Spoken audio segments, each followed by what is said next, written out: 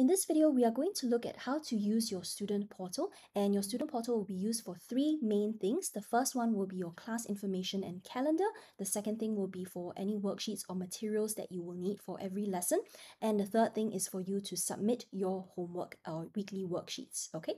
So let's get into it. So first of all, you will need to log in, and when you log in, you'll be able to see this page. Now, if you're not sure how to log in, please watch my other video on how to log in, and I'll leave a link in the description box. So let's go with the first one, which is how to access your class information or details. So if you notice on the right hand side here on your homepage, there are upcoming events. So the upcoming events, you can see all the classes that are coming up with the dates and the time as well. So I've created a demo student here. So it's demo Amanda, and she has a lesson on the 9th of December at 4 p.m. to 6 p.m.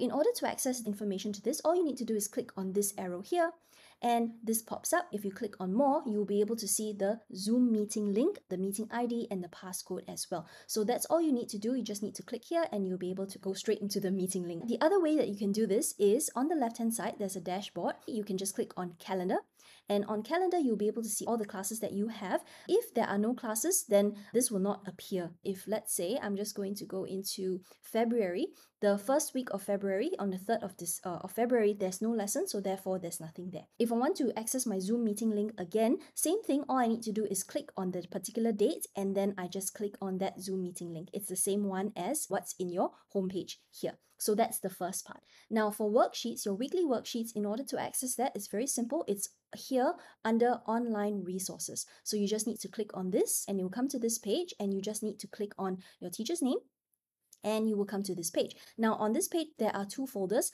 The first one, I'm just going to take a look at this one here, Thursday 4 p.m. weekly worksheet. So the folder, this folder is labeled, is named after your class and your day, the time, and also it states weekly worksheets, and you can download your weekly worksheets here. So how you do that is click on the folder icon here, and you'll see the worksheets that come up. And in the description, there will be the dates of the worksheets as well. So you will have to ensure that you download whatever worksheets are necessary for that particular lesson. And how to download is you just click on this 3 button here on the left and click download. I would recommend that you download rather than you open the worksheets, because then any notes that you make on your computer during the lesson itself, you can save it directly on your computer. So I would download these 2 worksheets like that. So that's your weekly worksheets. Now the next set of worksheets that you will need are your marked worksheets. There are 3 ways that you can have access to that. So first of all, I'm going to go back to my teachers folder here, and you can see this lesson notes attachments. I'm going to click this folder to open it. So this will be where when I have marked your work, I would have returned it to you. You will be able to find everything here, and all you need to do is just click, same thing, click on these 3 dots here and download this worksheet, and you'll be able to see that it's a marked worksheet there. That's one way that you can do it. The other way that you can do it is if you go to attendance and notes. So you'll be able to see this. So for example, this student has attended a lesson on the 25th of November, present, okay? The notes are here, the linked resource, and so on. So you can click anywhere on this line.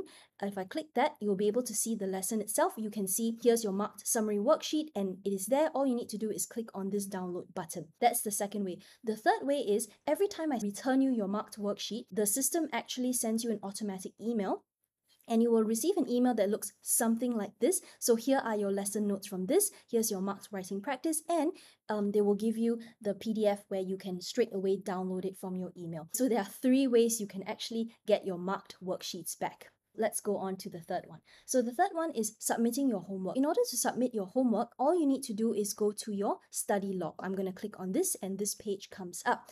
Now, in order to submit a worksheet, you have to click on Add Time, and this comes up. If you want, you can type out how long you spent on this particular homework. Maybe you spent an hour, so you can put it as 60 minutes. It's up to you. You can add a note here. So what I would suggest is put your class and then put your name and your class name, and of course, if let's say it's expository comprehension, you can just put that there. And then all you need to do is add a file to this. Once you add a file, you just click save. Automatically it will pop up. I'm not going to do that right now, but it's pretty simple. Just click add a file and then click save, and then it will go straight into your study log like this. I have done an example here. This is what I did previously. So if you click on that, you'll be able to see that I have uploaded this as a student. And so this document will come to me directly as your teacher, and I'll be able to download it, mark it, and then return that to you. These are the three main things that you will need to use your student portal for. So please feel free to watch this video over again if you're not sure how to use the student portal, or if there's something that you are still confused about. Play around with it, because obviously there are a few other things as well, such as message history. So if there are any emails that I have sent to you before or SMSs, you would actually see it here as well. So play around with this, and if you have any other questions, you can let me know as well.